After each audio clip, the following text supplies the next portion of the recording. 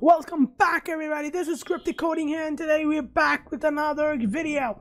In this video I'm going to show you guys how you guys can create a we will be actually continuing our part 2 of this tutorial. Okay, first let's take a look at what we'll be doing today. So let's go ahead and here, and as you can see, if I hit E, nothing happens. I'm hitting E or the use key, and if I go over there and hit city, and if I say another time, but if I go over there, nothing happens. That's what we'll be building. So this is a part 2 of this tutorial, so make sure you watch part 1. Now I will explain what was the thing that we added.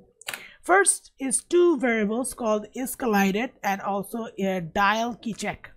Okay, we'll go down. As you can see, there's two functions called get collisions and dial check. We'll look at that a little bit later. This is our fellow like the movement script right over here, and we have our one called the motion, and then we have the check movement loop here, and we have this is the stuff that starts our main code. It's called start dialog. So I want you to go ahead and code it. Right, start dialog, and then create a show variable and set it to true, and we'll say if the show equals to true, then we will just print, and then we'll say show equal to false. The reason why we are doing this is because we want to run it once. Like if you know the function can be called multiple times, and sometimes if it calls multiple times, the showing text behavior can mess up. Okay, that's why you need to make sure you put it like this way, so it whatever the thing is, it will only run once. Okay, hopefully it's now clear. Now as you can see, this is a bit complicated, but it's not that much. First, we are getting the NPC instance. What is this instance? Is this instance right over here.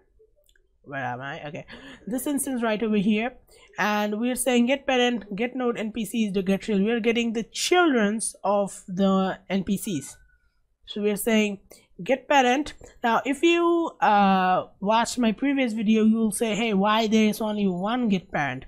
Okay, let me explain a little bit here.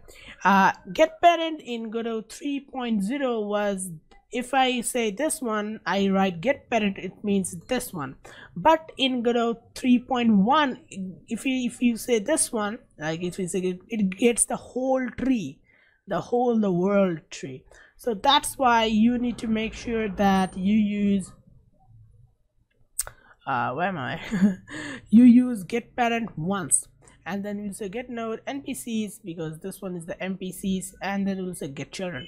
It will give you an array of instances that are in the node NPCs, right? Then we create a for loop. The for loop says for I int range get slide count. Get slide count means how many times the kinematic body collided. Okay, and this is the time that you need to go ahead and do whatever you want. Now get slide count is basically the same thing. Like if something like happens, now if in the first beginning of the game we are not colliding with anything, as soon as we go ahead and collide with the collision shape, the get slide count increases. Hope that makes sense. So that's the time how much we need to perform this loop.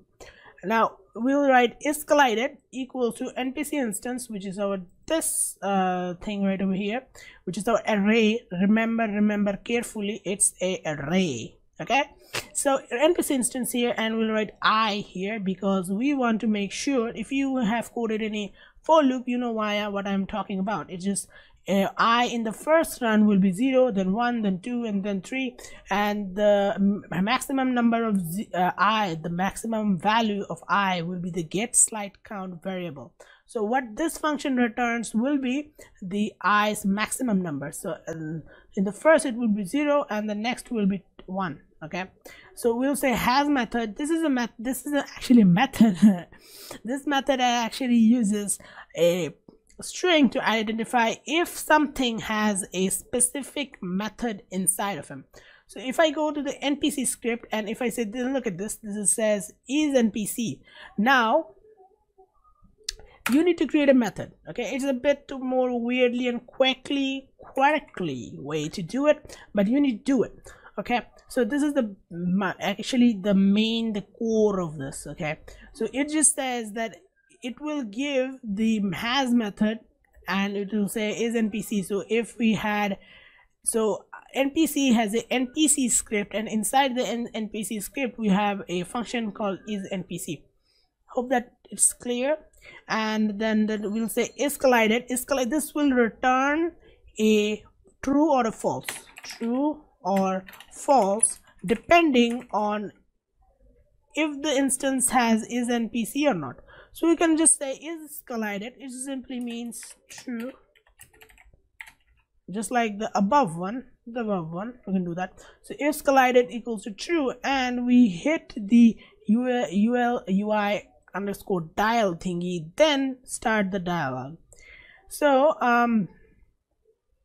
remember that carefully, that this thing right over here, you actually don't need it. What we need is a dial check. So it's already in there, so dial check. If I just run this, hopefully it should be, yeah, it messes up. Okay, whatever. So because I'm just an idiot, I didn't write dial key check here. Now I will explain. Wait a bit. Sometimes it's a mess up so much. Hopefully it works. There we go. Okay, so let me explain what I just did there. Now what I did was, we're telling the computer that it's collided. So we are in the we have a instance that says is NPC, and we said dial check. Now what is this? Dial check is basically we're getting the UI dial function. We're getting that if we press the thing or not, and then we'll return whatever the given value is. Okay, so now over here, as you can see, and if we collide it and we click on the E button, we'll say start dialog. Now in that start dialog function, we'll say show equals to true, and I just explained to you. So if show equals to true, then we're getting the parent of this whole. Make sure that you make sure that your thing is in the process. What I was to say is, so make sure the naming conventions are right. Yeah, the naming conventions are right. So the naming conventions are dialog, canvas layer, and then dialog again. So we have to make sure the dialog, canvas layer, and then dialog with a small letter d in it. Then we can say dialog node, which is this one, dot show text. Now show text, as before, smart editor.